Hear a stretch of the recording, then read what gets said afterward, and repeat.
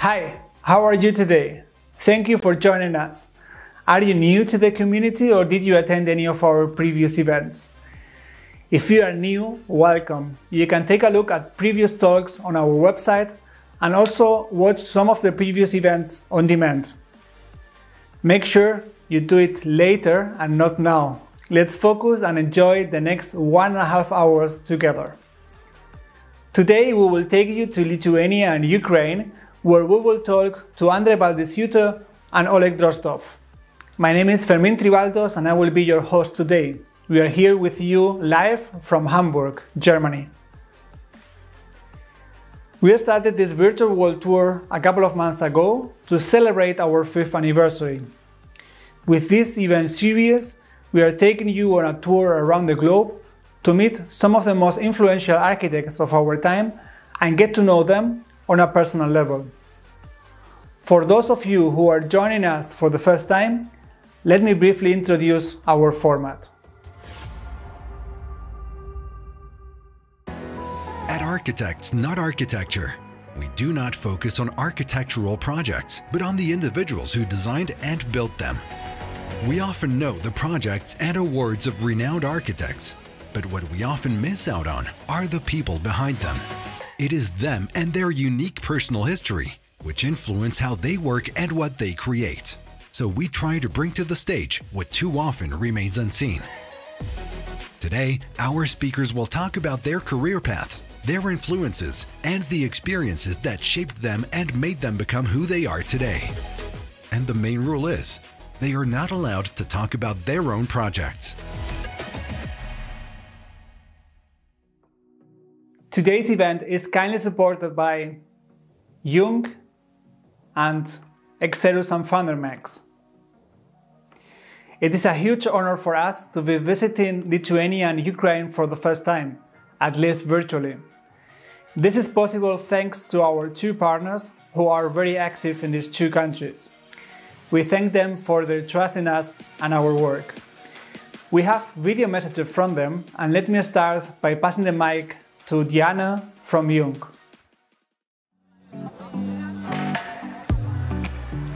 What do people talk about when Jung and architecture are mentioned in the same sentence? It's about color, shape and style, about materiality, directions, taste and encounter. Since 2006, Jung has been providing a platform for an in-depth discussion of architectural themes and related social issues. Nationally and internationally, a contemporary form of professional exchange has established itself beyond the usual communication structures. The Jung Architecture Talks are not an expert-only format. This regular event program is synonymous with lively discussions about vibrant topics in architecture and with networking taking place in a pleasant atmosphere.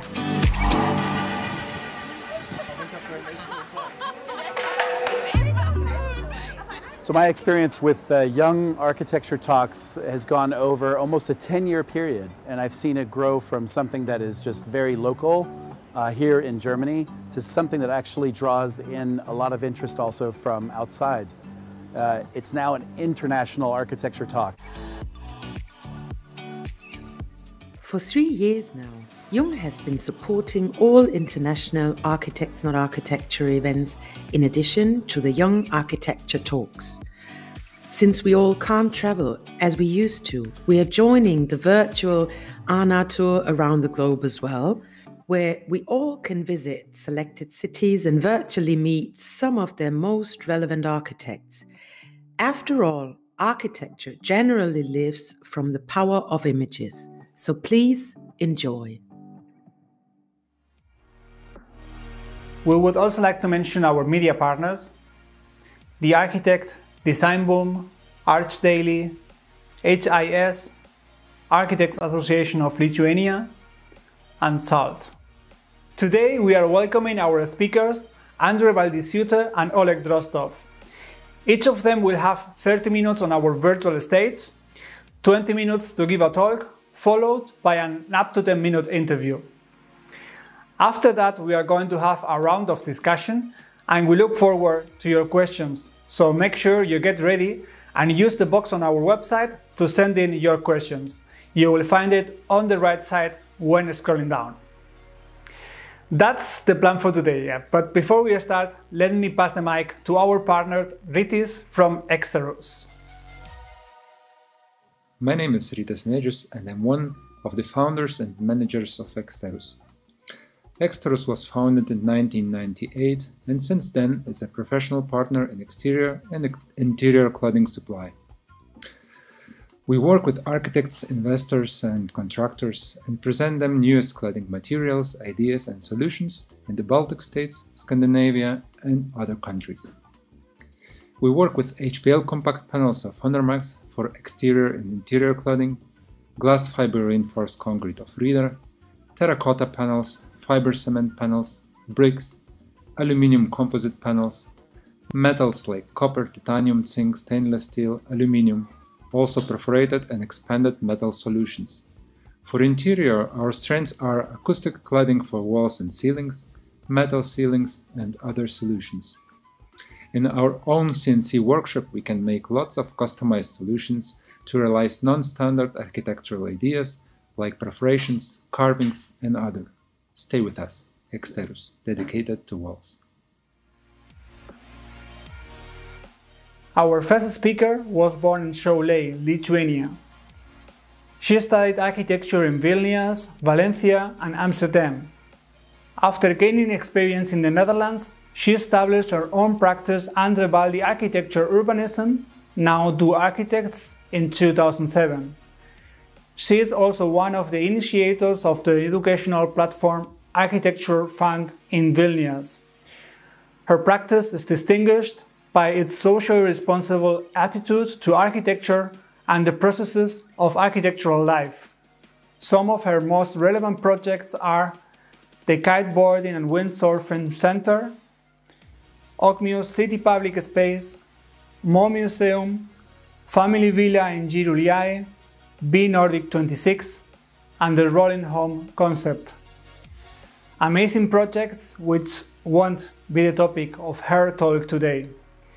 We are very excited about having her participating. Welcome, Andrė Baldišiūtė.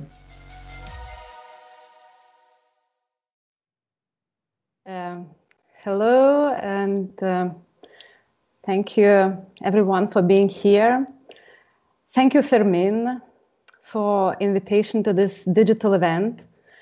And I take it a great honor to share my story with all of you.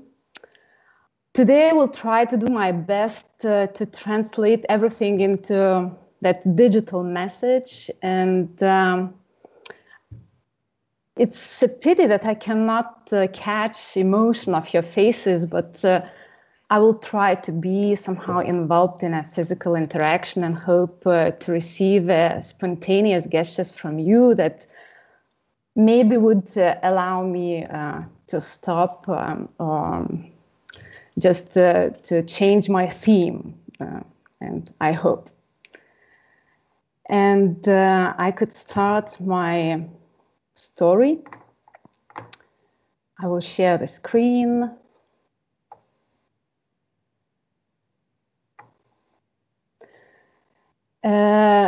You can see the wonderful picture of Lithuanian landscape. And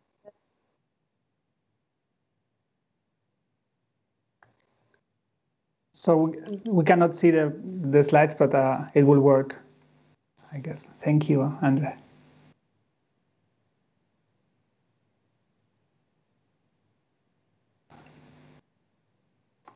So I hope it now works. It works. Perfect. Good. So in this first slide, I share with you the beautiful landscape of Lithuania. And in Lithuania, I was born in the north, in the city of Šiauliai. We called it the translation could originate from the sun city. And the city is almost 800 years old, but it was strongly destroyed during the World War II. And, you know, growing there as a child, I do not remember any old city feeling because it was almost newly rebuilt during socialist annexation years into a new social housing type. A city with like free planning structure, with wide streets, with separated functions, with like factory areas, housing areas, shopping areas, like culture, school, and so on. And you know, this tragedy of my city was that all historical ties, they were lost in the past city layout. And you know, I grew up in a 12-story apartment building in a new southern sleeping district in Šiauliai. And not far from our house, there was a big bicycle factory. And during 80s, a lot of bicycles were made there. And we had a lot of bicycle paths in Šiauliai. And for me as a child, it seemed that everybody had a bike there. And this cartoon was made the year I was born. And it was in the 80s. And it was made by my father. He was a cartoonist, and he was drawing political cartoons. And, you know, this satire was a resistance to the system, to the political annexation of Lithuania. And in 70s and 80s, youngsters like really were discovering a lot of hidden forms of protests against the system. And, you know, my father's way of protesting against the system was just to draw cartoons. And in this image, you could see like foreign oil companies that at the time existed in the world, but not in Soviet Lithuania. And this satire is also, you know, a bit about labeling a newborn child. It's some kind of a birth certificate, as during 80s and 90s, there started to appear like foreign fruits in a very limited access. And they had their fruit labels. And, you know, you could know from where the fruit is delivered. So if such a fruit label appeared close to you, probably you would never throw that label. And you would try to collect it as a proof of your wealthy life.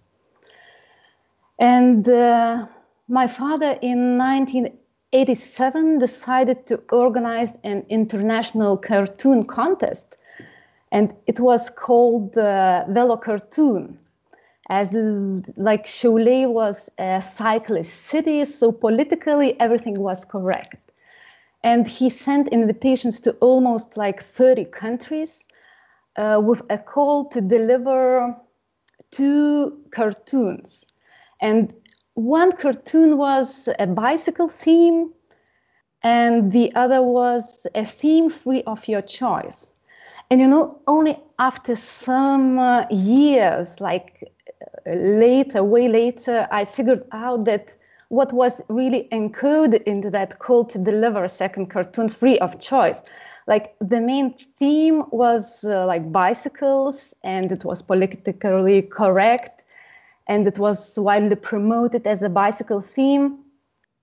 But actually during that cartoon contest, we always received so many political cartoons with jokes and satire against the system.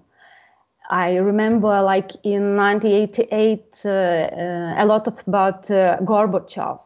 And what I really don't remember is these cartoons were exhibited in these years. So probably all these files are still, you know, in the archives. And as a child, I grew up with piles of parcels and envelopes that were coming from all over the world, because these exhibitions my father decided to make, they were held in 1988, 1990, 1992, and 94. So it was almost like 10 years gap between them. So me as a child, I remember that me with my sister, we had to help my father to sort these piles of parcels. And our job was to cut out the post stamps and to soak these stamps into the water, you know, in order to make them clean from the envelopes. And in a year 1987, like we received 300 parcels. And, you know, this involvement into international like affairs like broadened my parents' foreign connections outside of Soviet-ruled republics. And everybody in our big neighborhood like knew that we are receiving these foreign parcels. And, you know, like today it's such a natural thing. And in the 80s, it was so special somehow. And, you know, that drying process of the stamps and then sorting was some special meditation for me. Like we were sorting these stamps by countries and by continents. And, you know, like you find post stamp with nature, with flowers, and it's probably coming from like New Zealand, and you see it with the Queen, and it's from Great Britain.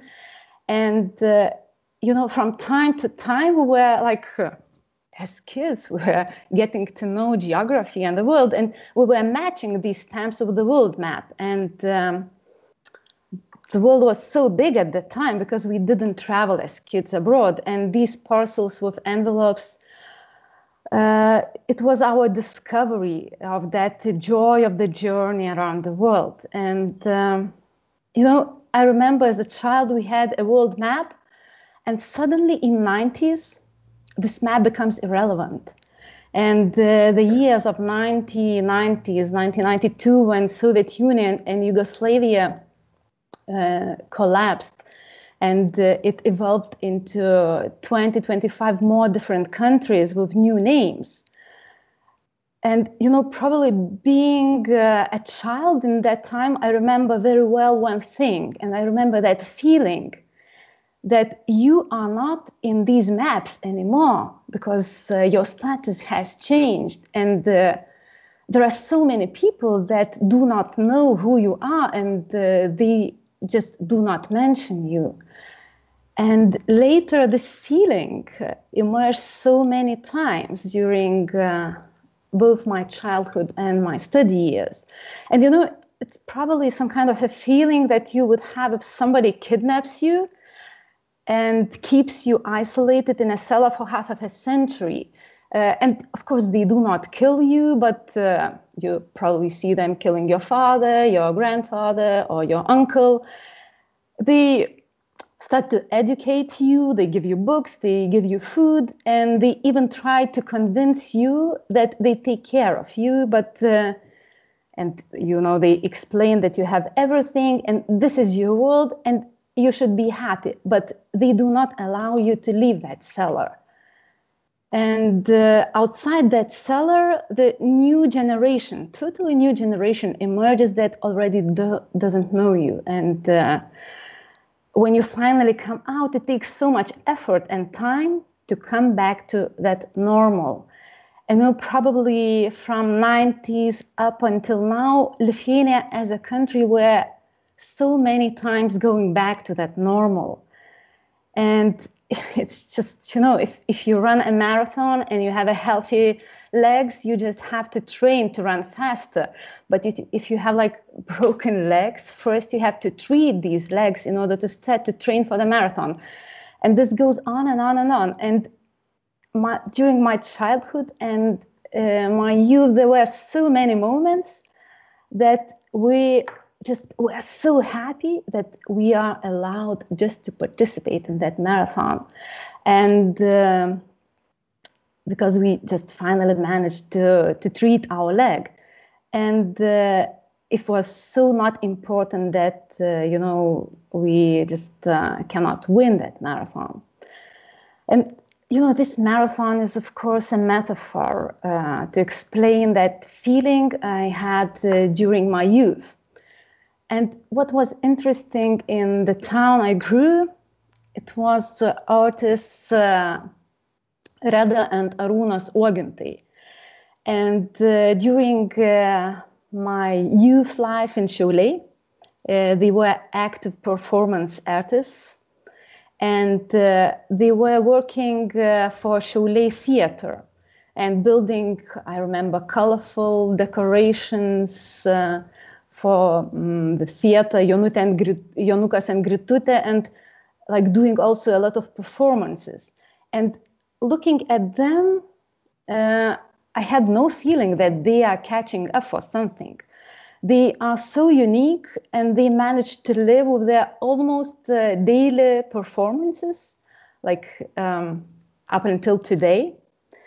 And during even our lockdown, the recent years, when a lot of artists started to feel lost and troubled, like galleries were closed, exhibitions canceled, Reda and Arūnas started to film a daily quarantine diary with outstanding performances, like reflecting social, political, or even simply daily life. And, you know, these people who were my idols during my youth years, they also became my friends through their son Ignas, with whom we started to work together on architecture almost like 15 years ago. So artists Ogintai, they are like masters to celebrate that life. And I am sometimes even suspicious that they are even not protesting. They are just living their very honest, colorful life without being afraid that you might look too awkward with like your bright green shoes, shaved head in the center of Šiauliai. And Šiauliai is not New York, and it's not Amsterdam, where that would be a charming norm for a famous like artist. So, you know, finally Lithuania regained that independence in 1990s, and we started to build a capitalist country. And this is also a cartoon, a political satire from my father. And for his 55th birthday, some 10 years ago, we were archiving his work and working for the catalog. And I've noticed that he stopped drawing cartoons just after we gained back the independence. And, you know, he just said that there was no sense anymore, as now he said, I have just to build my country and to, instead of criticize the system. And,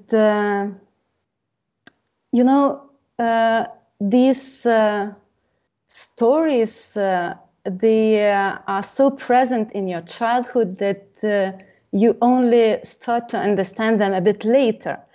And in my parents' stories, then I remember Vilnius as a city was very abandoned, and in 70s they didn't go to study there. Instead of that, they went to study in Kaunas.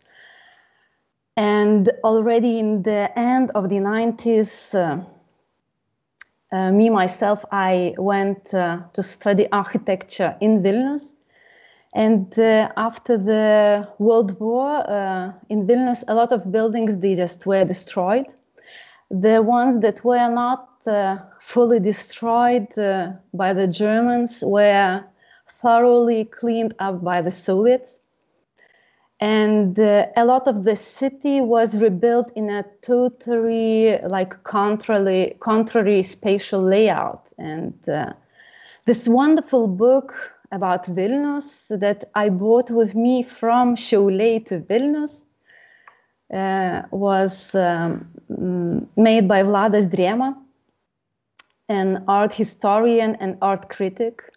It's called Lost Vilnius, and here he deconstructs the lost past of Vilnius, explains it with a very precise drawings by his own. So in Vilnius, I started as a student, and I was very lucky to start architecture with a very bright and modernist teacher, Justinas Šeibokas. And his very strong and conceptual thinking was always very influential. And his wonderful office building from 1979 in the central part of Vilnius is a, you know, it's a masterpiece of modern architecture in Vilnius. It's at the same time brutal, at the same time conceptual, at the same time yet very soft and delicate, with few right waves like dragging and pushing you in and out of that building. So it has that old specific, splendid Baroque of Vilnius and very pure modern expression of its time. So this was my first teacher, and another big teacher and a friend of mine is Rolandas Palekas. And as he was my university teacher, I later continued to work with him in his studio. And after we gave architecture classes together for architecture students. And, you know, Rolandas always seeks for so much poetry in all his work. And he always taught to observe, and only then to choose. And, you know, he's the one who said that you always have the right to doubt about your projects. You have the right to question again and again and again, and until you are very confident that this is the very right way that you choose. And also that even if you choose, you still have the right to change your mind for a better project. And, you know, I love this thought that you are allowed to change your mind for a better project. And I'm very thankful to Rolandas for the support also during my later Amsterdam years and Amsterdam studies, and all the confidence he showed in me later. So after my studies in Lithuania, I started my Amsterdam Academy studies. And, you know, I started in Amsterdam with these first two books, and both of them were about America. One was Delirious New York by Rem Koolhaas, and the other one was Death and Light of Great American Cities by Jane Jacobs. And one was written by a Dutch architect about the evolution of a super powerful cultural center, while the other was written about how cities should be treated and lived in. And, you know, living in Amsterdam, you could definitely see as the existence of that Jane Jacobs city in reality. And with my academic teachers, we were analyzing the concepts of these books. We're talking about experiments, utopias, and new challenges for like architecture. And it was so special because, you know, finally I started to feel that I am training for the marathon, but not healing my broken leg anymore. And of course, like Amsterdam and living in Amsterdam was really intensive study and work life. And at the same time, I was confronted with a lot of funny events. And when I moved to Amsterdam as a student, I just couldn't find an affordable house to live. So I just had to live in a tent for a while. And it lasted just only a month. And then, you know, I managed to rent a room in an apartment with a very wonderful retired teacher of literature. And then she was bringing me to Sunday concerts in Amsterdam Philharmonic. And these were wonderful, wonderful times. And so, you know, life gave me comfort. And I started to work at One Architecture in Amsterdam for Matthijs Bouw and Donald van Densik at the time. And life was like super busy. And, you know, it was cold November. I had my first project review in the academy. And this was like really stressful time of moving to a new country, like completely alone. And you have to find a house, a job, friends, and so on and so on. And of course, there is never enough time. So you have to work overnights. So I wake up early, then full day in the office. Then from there, I rush back home. I take my prints and my models of the project. I park my bike to the rail of the bridge and, quickly run upstairs, pick the boxes with concepts, models, and then back. I tie my boxes to the back of my bike. And as I start to move, my projects fell into the canal. And the feeling of that moment was just something, different from that I had before. And, the boxes, they quietly start to float in the canal, and it's evening, it's cold, it's quiet, and the presentation has to start in 30 minutes, and everybody is already there preparing for it. And I just decide to call my teacher, and this is the tricky thing. This is, your first review, and nobody really knows how good or bad you are, because you are in Amsterdam, and your failure stories that you dropped your project in the canal, this might sound so absurd. So I call my teacher and tell him that my project fell into the canal, and he just quickly said that, don't worry, it's okay, no worries, but you just failed with your project review and you will do it next year. And then, I don't know how the rest happened. I hang the phone, take off my clothes, jump into the canal and reach my project boxes. And the woman from the boat, she just helps me to get out from the water and through the boat house window. And, with half wet clothes and with wet boxes, I cycled to the project review. And, it's not over yet, and I am just allowed to do the presentation. And, here is that metaphor of that marathon again, that finally, when you are allowed to be in that contest, you should not allow yourself to break that leg again. It's just, unthinkable. And, like in Amsterdam years, they were full of many adventures. And I was working at Karas and Brands with Sylvia Karas and Bart Brands. And then we started to visit Lithuania for a project. And, almost like 60 years passed since my involvement with this beautiful site in Lithuanian Cronian Lagoon with Svensele site. And I just started to wonder how it looked like all these years ago before we started. And, I remember that very fragile landscape, and it's interrupted with abandoned remains of huge farms. And in my whole career, I have two long-lasting projects, and one of them is Svensele, and the other is that Ogmia city, ex-military area, and that we started to transform from into shopping and then into exemplary public space. And when you see these two sites before your intervention,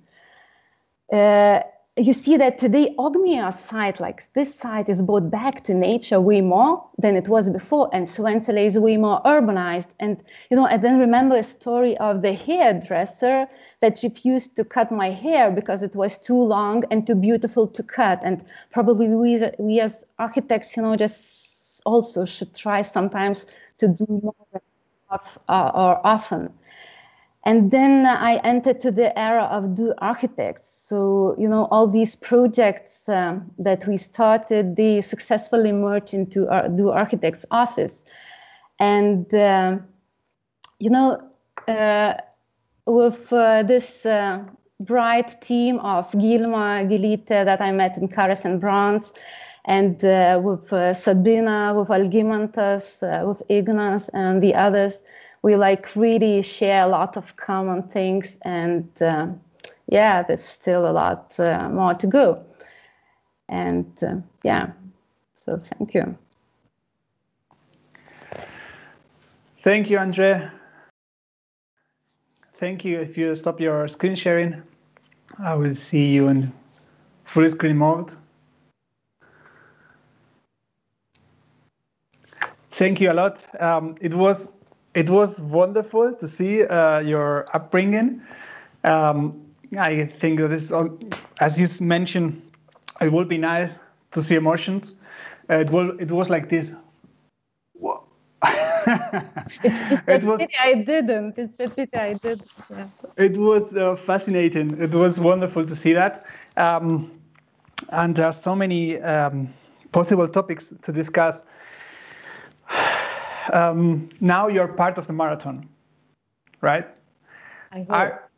Are you enjoying being part of the marathon, or do you think maybe I will do a half marathon, or maybe I'm going for a triathlon? There are various thoughts always, and the most difficult thing probably is just to start. And I would say that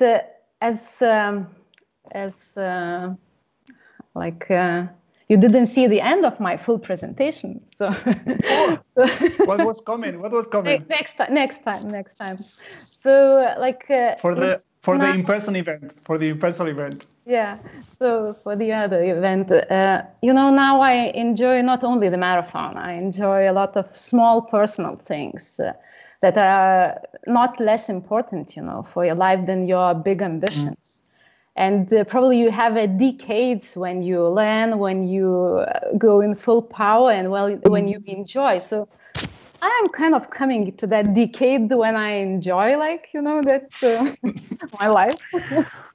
With everything you have gone through, what kind of tips or recommendations do you have for your kids, for the next generation, or for the young generation of architects? Oh, I think my kids will give me tips, and they will be totally different. And now they are different, and there will be something out of that difference. I don't know. Yeah, but probably just do what you want to do. It's very important. What gives you just happiness. Yeah. At the beginning of your presentation, you showed some pictures of Cholet, and a historical city which was destroyed. How do you think this feeling of growing up there influenced you as an architect later?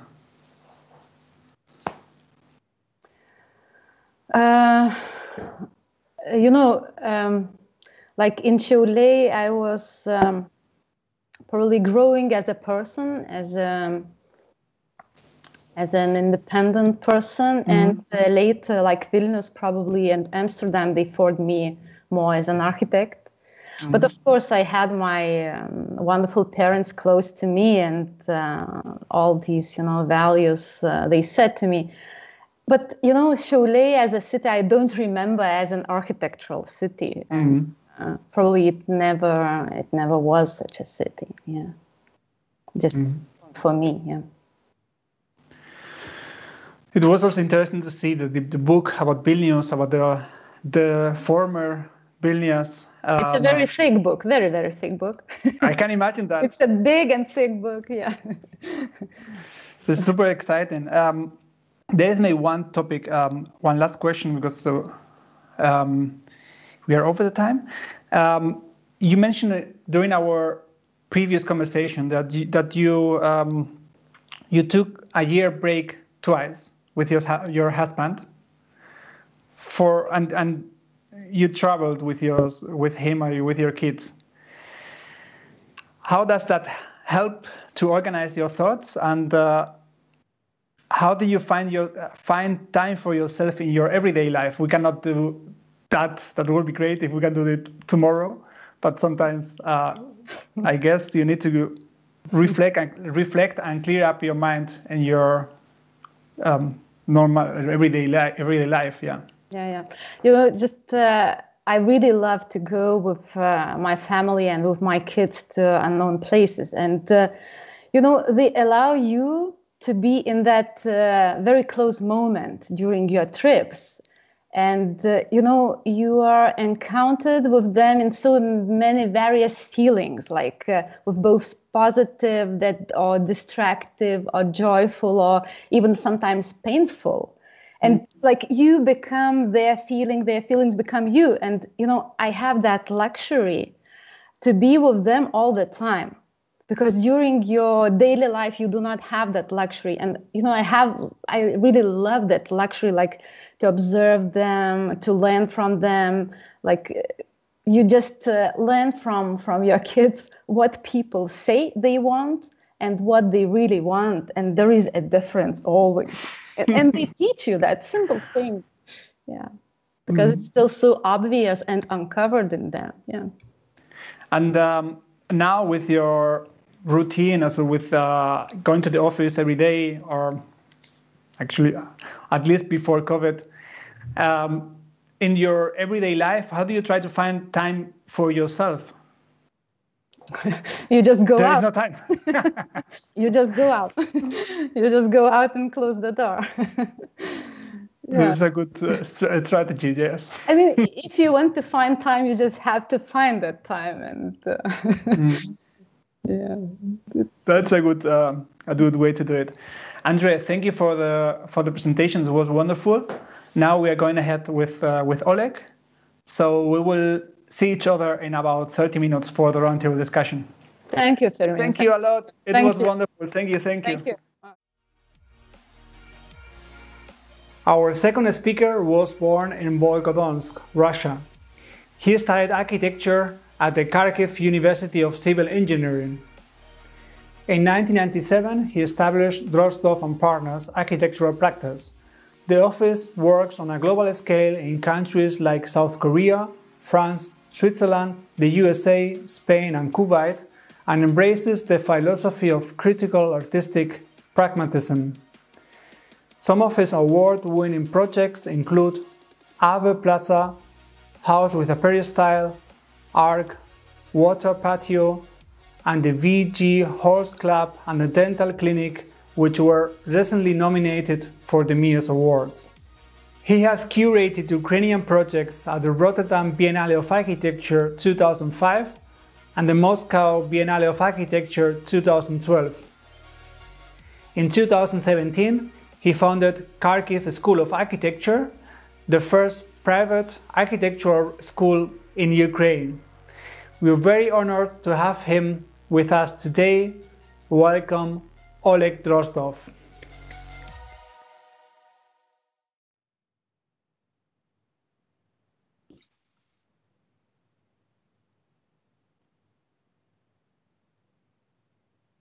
Hello, everyone. Thank you for coming to that event, and very much a big thanks for invitation in such kind of event. It's some kind of a beautiful possibility to talk with you, but and with a difficulty, I would not see this auditorium and all faces around. But I will try my best. Maybe, look at some space with a lot of creatures and smiles and faces through it. Okay, I will try to switch on and back to the pictures. Look at these. And sorry, a few seconds.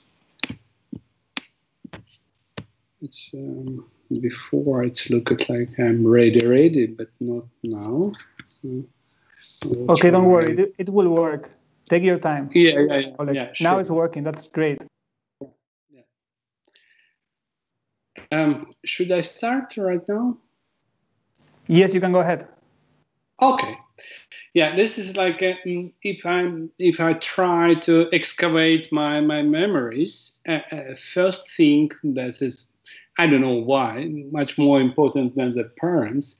It was like a big river. I was born in around a big river, and this river, I don't know, always my most common reference for everything. But I'm not every time pronounce it, but I'm always, I don't know, feel this river.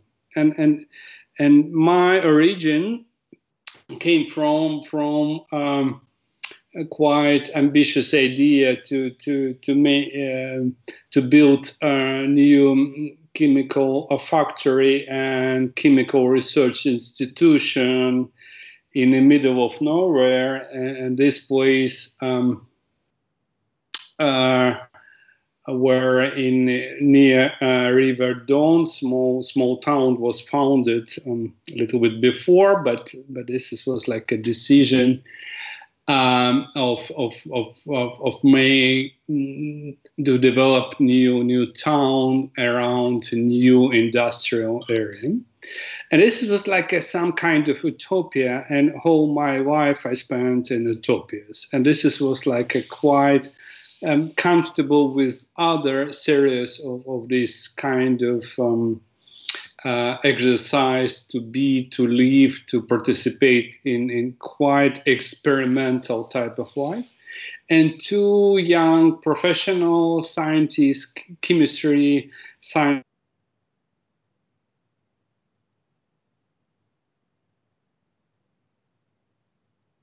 growing up. And if I'm trying to find my first feelings of this space, and maybe not just space, something more architecture, maybe tectonics. And this was like two things going to my memory more and more. One belonged to infrastructure, and this is Volga-Don Canal I didn't discover this English word for that, but in Russian and German it have to be in Dutch Schluss. Yeah, it's something which helps to organize difference between the spaces. And second one, it's not really some minaret of Победа monument and tribune for manifestation and very Soviet type of typology, and also it's more close to just a simple courtyard. I do remember I was so much experienced, but to be in inner space, and I do remember. But this is a courtyard somewhere behind. There's a woman, and there's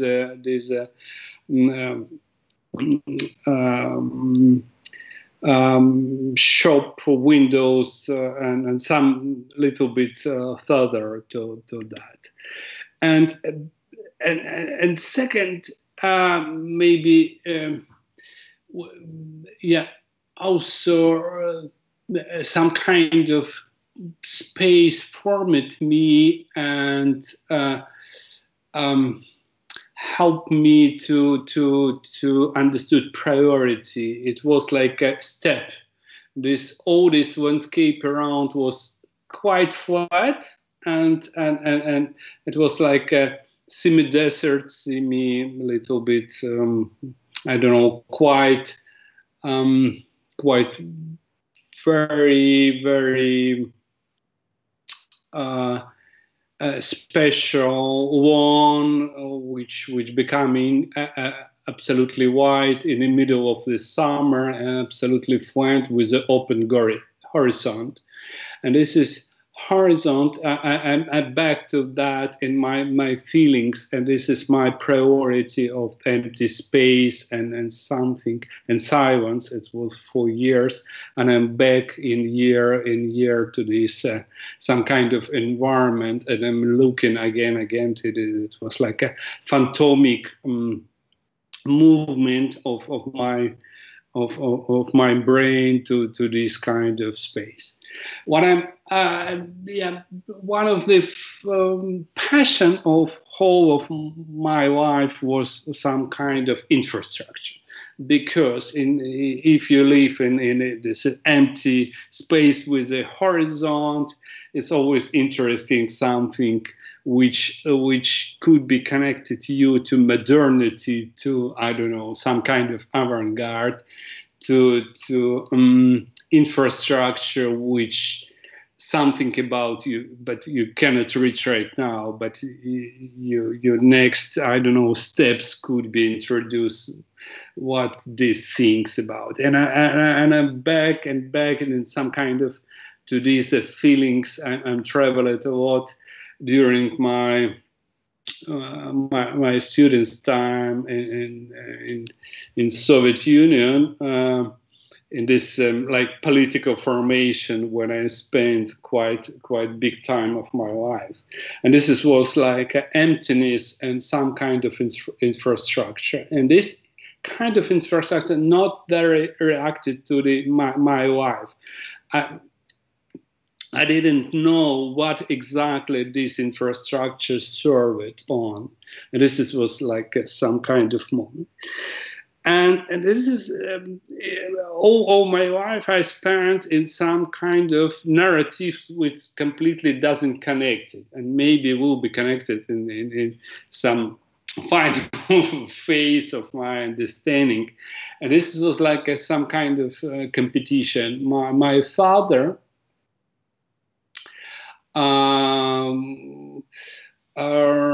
spent a lot of time for developing a new laboratorium, I don't know, new research institution in German Democratic Republic, and he brought with from like I don't know, it was some books in time to time, and this is I have like some kind of icon of erotic in my home, and landscape and other kind of completely undiscovered type of feelings of spaces. Some from Jan van Eyck type of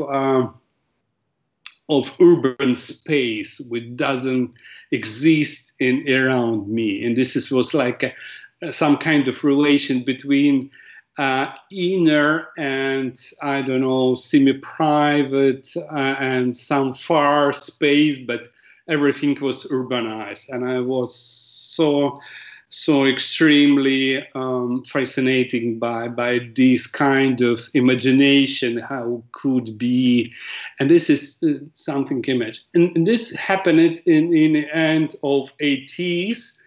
I got a book with some example of abstract art, and this is like so much. I do remember this paintings of Sonny Delaunay, which I recopy on wall of my room, and this was like I was like 14 years old, and this was like a very important action what I did in this my childhood life, and this is like was a very very friendly, met my parents, and this was like a family decision that I could do that. And yeah, and finally I arrived and start to my educational, my studies in Kharkiv. This is like a super special city that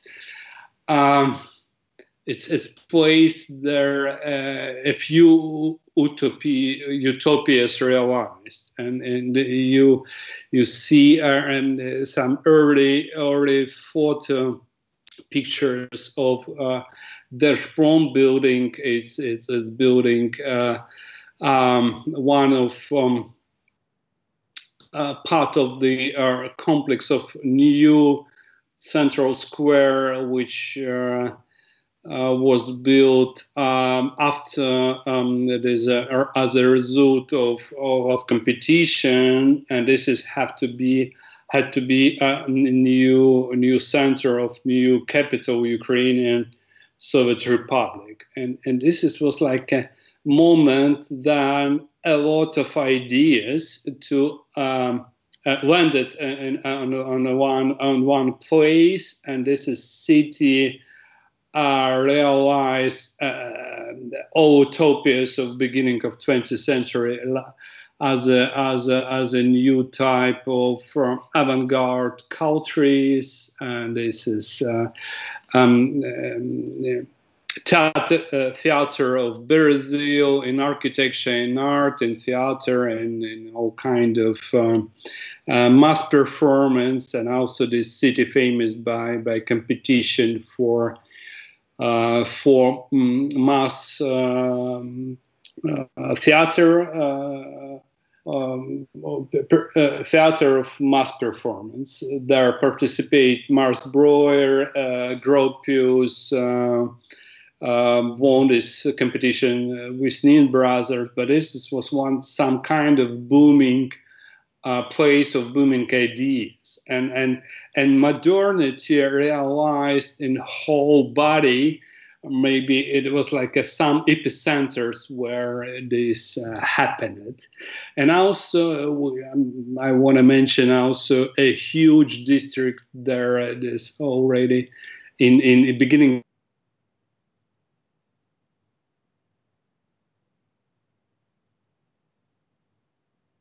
Working in all these companies, but the same case, yeah, this is kind of architecture, this kind of an environment becoming a little bit forbidden in my time when I came to the city in the end of 20s. And our utopia came to this first page of Oriented, and this is it's mass prefabricated houses. It's in this district in the city called south of Ka, and this was very crucial moment that 350,000 people got a social lift and have, I don't know, quite comfortable in that time environment to have some kind of employment, and this was quite a temporary qualities that they get, but in general it was like an enormous moment. Then your quality of your life changed, and we could expected this kind of frame and, I don't know, pressure of political system and I don't know, some kind of circumstances formed lifestyle of these people, but for some very short moment, without reflection that they get in this displacement or this new area, new environment, and new places in your apartment. This was like a very, very short moment then when people feel yourself, I don't know, something, yeah, in new level of happiness, new improvement they feel. And my some study environment was so limited, a frame was so tiny, and whole information what we get, it was like not in school library or city library, and everything. If you need to have for your study, for your understanding of profession, was like just maybe 3 magazines, which quite little bit independent.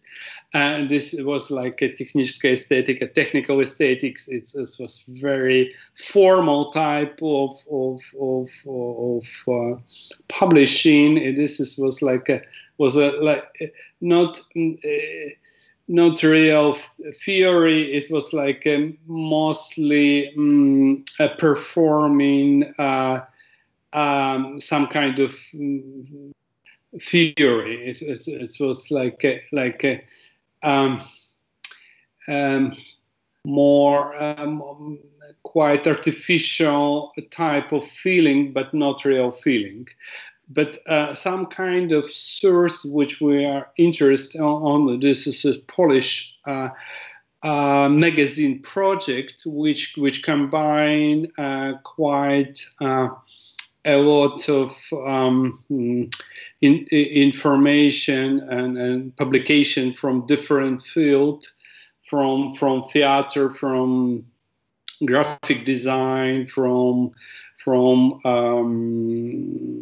industrial design, a little bit in architecture. But this was like some kind of source where we also studied what happened in our land in 20s, 30s. This kind of, they introduced us of modernity, of constructivism and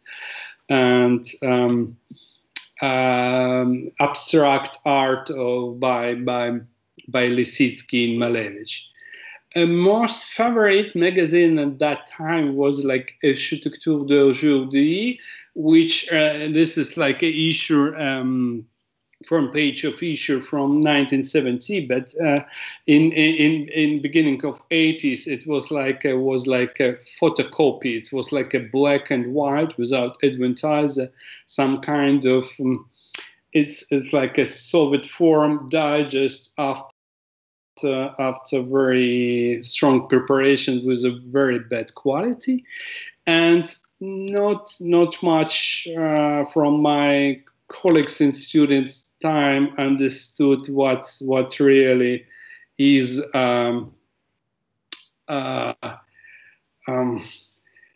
this content of this movie. But we dive to some alternative art and alternative, I don't know, type of thinking. The best thing when I got it during this time, it's some kind of commune of life. It's very strong discussion about everything, about politics, and we are becoming more and more informal. And song of Sex Pistols, which with the words "no future for you." This was like a type of our environment, our present and future, and we it's one of the pictures from part of Tarkovsky scene from Tarkovsky movie, and this was like a part of life. It was like one of not forbidden type of art which were possible to see. And I also participate in very crazy during this Cold War, last phase of Cold War military service, and which I'm trying to look at everything happening around me for all these optics when I get before this critical optics, and this is some kind of military exercise, and happened something which absolutely changed my mentality, and I'm become involved into much bigger protest than there's a new movement which mostly came from Rotterdam and London. I mean these early Zaha Hadid projects and Rem Koolhaas OMA projects. They meet our backgrounds, our part of our underground life. It's abstraction of Soviet 20s and 30s. Yeah, but it was like a quite difficult during this next decade after independence of Ukraine and collapse of Soviet Union to find place for myself, for I don't know, for some kind of action. And I spent a lot of time to develop my artistic career. But when I'm open at my architectural practice, main topic when I focus on it was like a reaction on this closet environment to try to be exhibitionist, to try to relate spaces. Was like a quite important and rooted issue of our practice, and we try to relate it inner space and environment, garden and house, I don't know, some commercial spaces in the street, and we spent this at first decade. And our education was like much more from our doing. And second an important issue that I'm focused on, it's like its relation between geology and the city way of the thinking, because globality quite very much against it, and I could mention two most important books which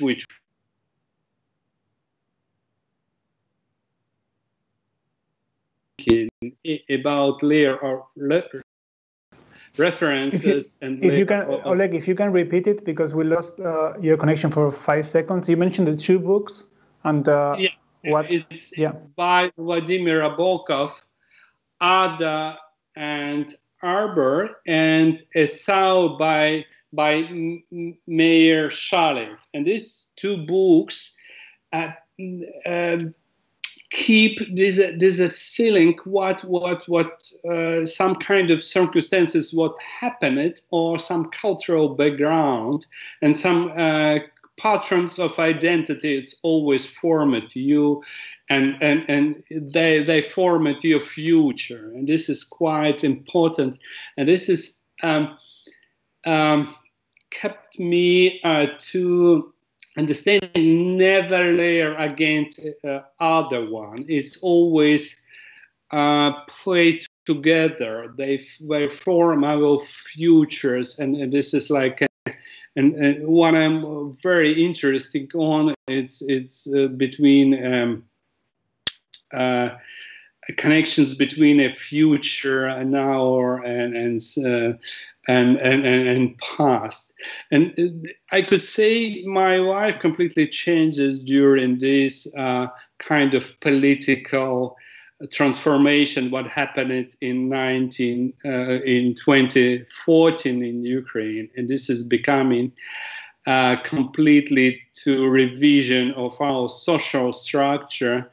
And during that time, it's like a reaction to the new political situation in new needs was like our project, but also reaction was so completely different, and we was like a part of Russian bots attacks, and this was like a completely new experience, and this is all these memes came from this, and I want to like summarize my life experience, and most important part of my life I met in this last 3-4 years in development of new school of architecture, and this is much more about taking that giving, and this is like a fantastic opportunity and fantastic environment to be as an architect, as a person, to be involved in. And this is and I think some like a school form school environment is one of the most important feeling or environment there we existing on. Thank you so much. And, thank you a lot, Oleg. Back to the auditorium. Yes. See Fermin. This is the auditorium. And after be in some kind of yeah, we have many people in the audience, and also many people will watch it later. So we invite everyone to send an email to us with a feedback to the speakers. That's always great to have, so that we can send it to you, at least something from the audience. Oleg, you just mentioned how the political transformation of Ukraine influenced you, and also as an architect. And since 2017, you started this new architecture university. For people who haven't experienced this transformation, for younger generations, how can we transmit? How can we pass these learnings from that period to the new generation of architects? Yeah, we have some kind of problem because it was like some kind of interruption between oldest generation and our generation, and this is. But we have to create some kind of heritage. I don't know, some hand by hand estafette to the. Because our environment is so rich and so beautiful, and we not really discovered a lot of shapes and many formations and many phases of this. To be, I don't know, to be sensitive is quite important. And be sensitive in sense of because everything that happened it's always have some controversial contradictions, and this is to try to clean important things and propaganda and some personalities, honest thing, artificial things, and this is it's quite important because it's more like some kind of Japanese way. Their modernity not against tradition. We have to work with these issues much carefully. That's a huge challenge, and being more specific for the university, what needs were you trying to satisfy by creating the new architecture university? Yeah, we have quite big deficit because all nations little bit go west, but and this means that new wave of immigration, new some kind quite very fragile identity, how we could find ourselves and realize ourselves right here, how we could change life around you, not look for, not to be client of other kind of cultures and economies. And this is maybe biggest challenge what we get during this school development. We more and more integrated during last decade to the global societies by not by some kind of not only technological evolution, and also some like a melt development that's already went in our hands. And this is becoming a much bigger competition between these provincials of this westward and westward, and this, and we quite try to find this balance between integration and accumulation of our energies and people and first and something like that. But it's still we quite deep in this kind of competition. That's a very interesting point, and actually also might be something for the conversation with Andrė later. Sure. This such huge influences and topics for both of you. I have one question for you from the audience. We talk about traveling, and you are a passionate traveler. The question from the audience is what is your travel style, and what do you like to do when you visit a new city? I'm never do some like a good circle or something. I'm try to hold my I don't know, some radar, and I could. Now your connection is gone. We lost. I'm very. We lost Sorry? your connection for. We lost your connection for 5 seconds. You were saying about the radar. Usually I'm turn on my radar and I'm trying to feel city, and I'm interested on some kind of contradiction which city has between some kind of favelas, how it looks border, and some luxury type of thinking, and I'm always between a problem and exhibit city, and I could say during the travel I travel a lot by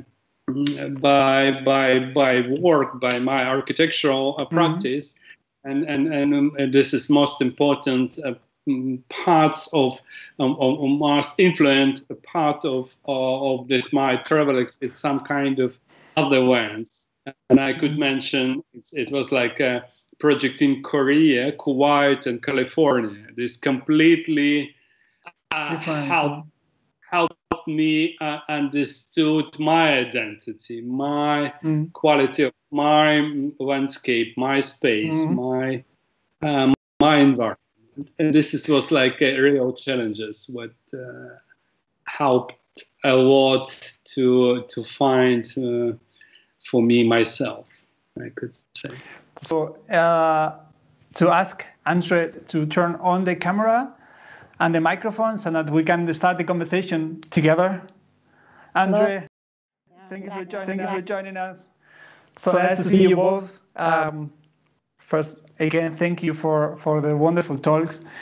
It is super interesting to hear you and see what is important for you and what shaped you as an architect. You both mentioned history, heritage, the political transformation. How can we use that as a motivation for architecture? Andrė, would you like to start? Probably architecture always reflects the politics, and it should actually do, because you can,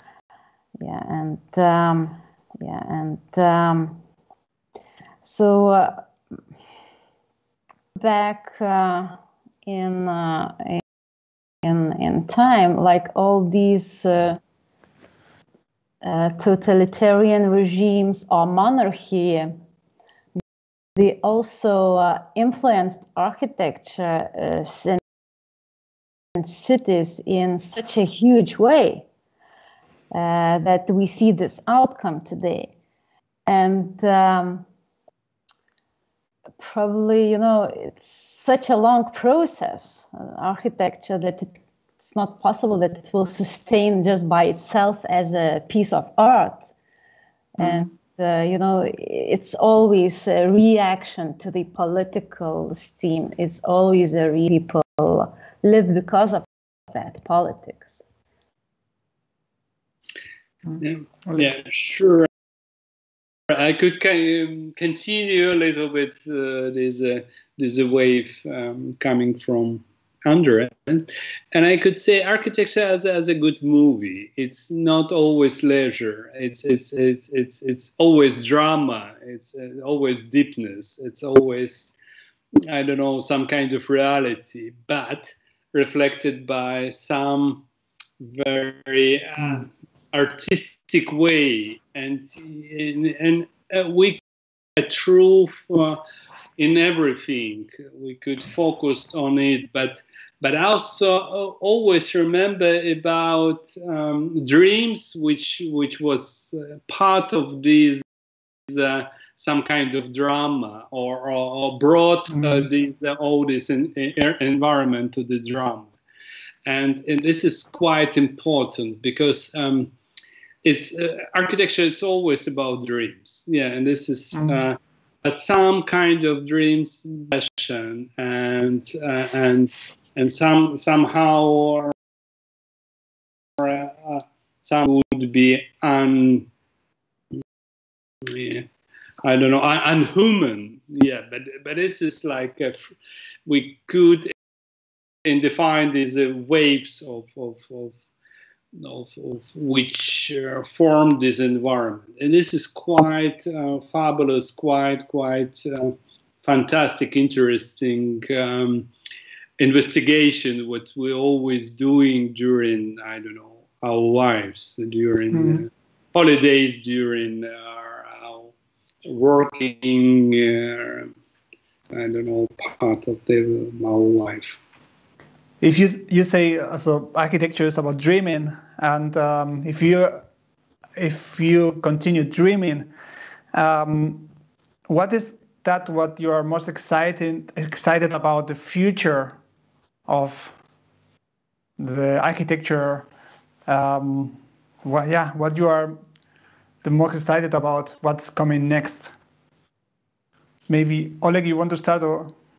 Yeah, I could say, it's quite many direction and very controversial direction I could go, and we have to think about, maybe we have to build much less what we did in one case, and this is quite difficult to serve this kind of building industry, which really doesn't know for what they do, because it's like architecture as a part of some environmental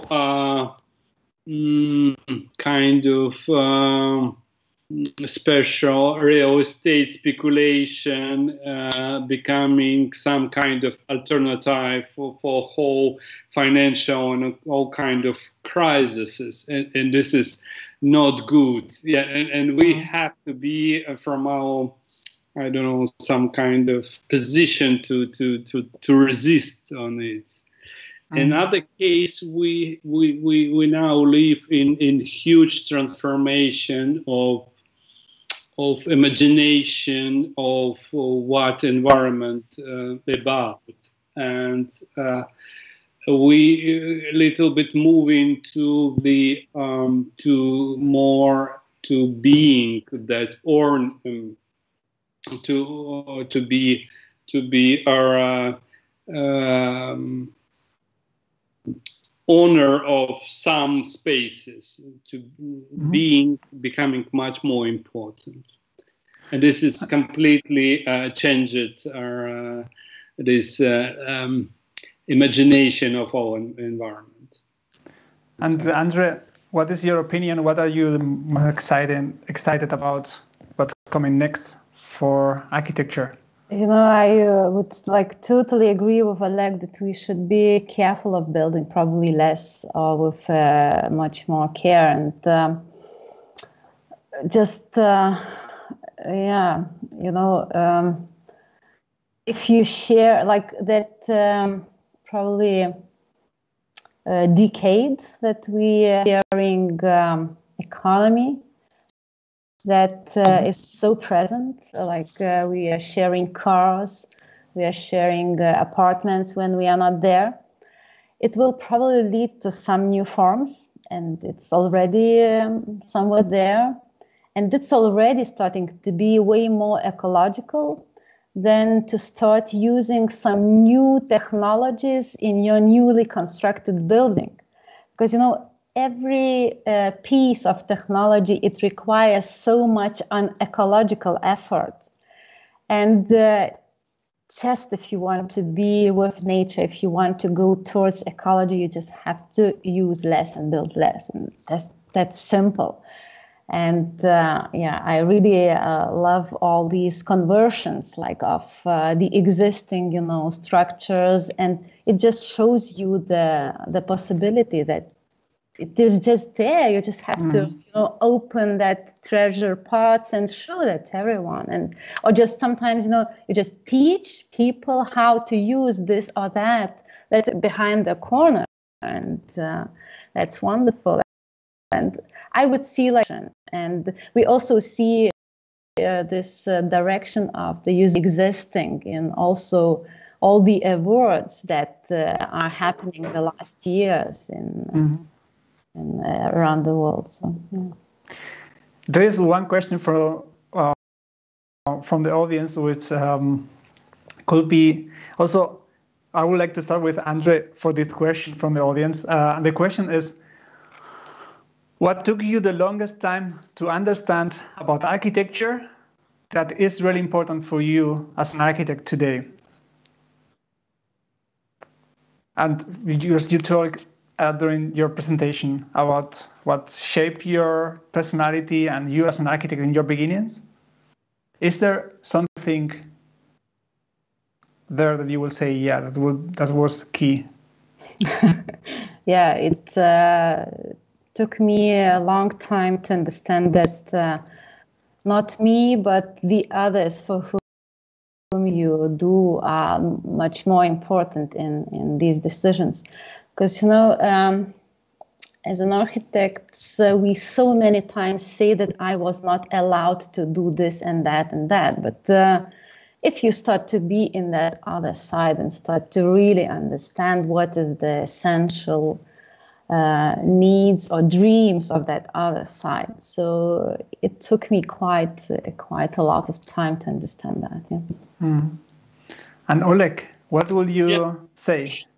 Sure. If I'm back to with reinspection that happened, for sure it's collaboration. It's like my friends from different countries, from my city, who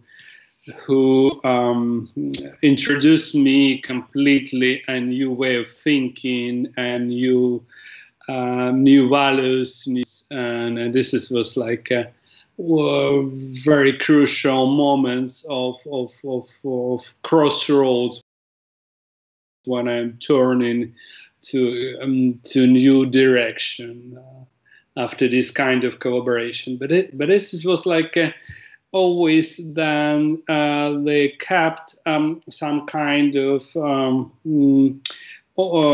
common responsibility, and this was like very important. It was okay. It looks like we little bit lost Fermin. We can have our own private conversation now. Could be. Maybe some other party started already.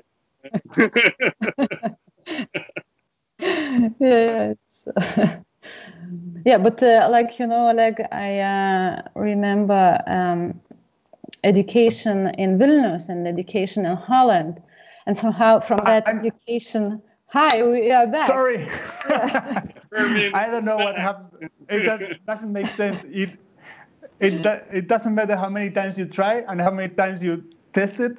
It's in the air. It's in the air. It happens. It happens exactly during the event. Sorry, I missed your answer your answer to your question. We already started a conversation a bit, and I was just saying, Oleg, that as being an architect in Lithuania, I was taught that you can do architecture on your own, but actually not. It's a dialogue. It's just not possible to do architecture on your own. You just have to know to learn every day and to have that conversation between so many parties. And yeah. Yeah, and exactly what I learned from this quarantine, because our efficiency went down 3 times maybe during this period, and I understood how phenomena. This is conversation, this is discussion, it's number one, and second, material, some kind of exercise, modeling, and I don't know, and conversation about real stuff. Yeah, maybe 2 most important elements of our practice. But I'm a few IT professionals, and that said, they improve our efficiency in 2 times during this installation in some particular in the units. I have one question for you both, architects. Your projects are award-winning projects, and now, what is your definition of success? What do you think is success? What should be? Andrė, would you like to go first? I don't know. Because it is a typical question for young architects, I guess, or small practices, like trying to reach what others are reaching. But you know, like you live your life in small these parts, and if you take one project, it has so many different periods of successful, of failure, of correction, of success, failure, and you still don't know where you are and where maybe you will be like there, or you are there or there, because architecture stays for so many years.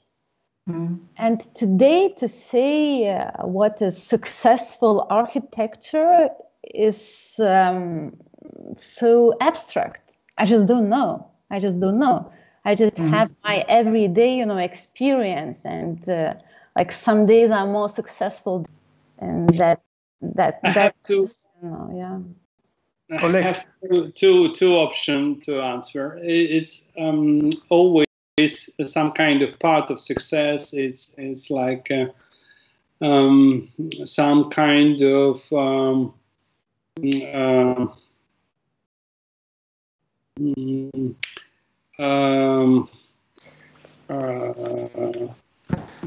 psychological environment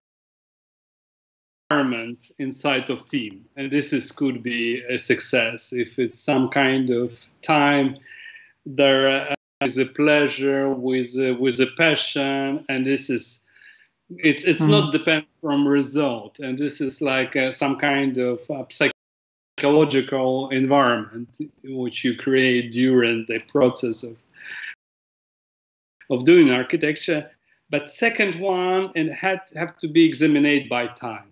And this could be temporary success, and we see many projects which was published in every magazines and every website, but becoming forgotten in half year, or being environmentally not friendly, and some kind of going to the I don't know, some garbage of I don't know, some cities history, or I don't know, environmental history. But one, we could manage it. Second, we not. But you know, like not only the publishing thing is a definition of success.